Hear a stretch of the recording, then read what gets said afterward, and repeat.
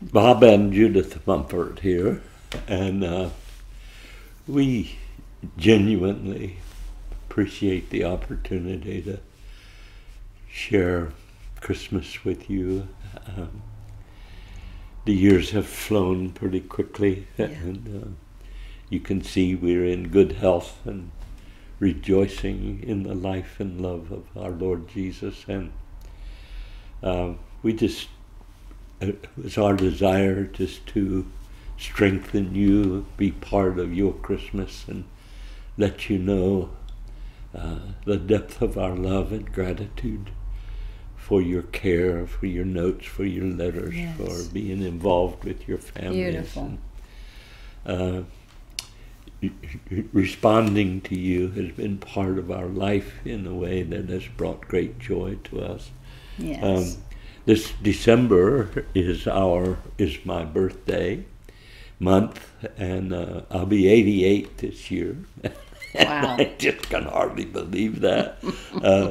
I really do want to go into my 90s, maybe more, if the Lord would allow that. Yes, thank you, Talk Lord. to us for a moment, Mrs. Mumford. Thank you, Lord. Yeah, we're celebrating our Lord, the advent of our Lord Jesus Christ. We are doing less gifts and more of giving of ourselves to our Lord in celebration and to our friends in life-giving encouragement and prayer, just sharing the love of Jesus with all those, our family and our friends.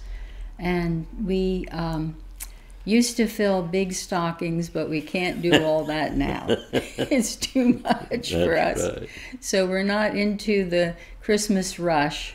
We're more peaceful, and we're growing, and many of your letters have caused us to grow spiritually because we glean from each of your lives all the things that you have encountered on your journey.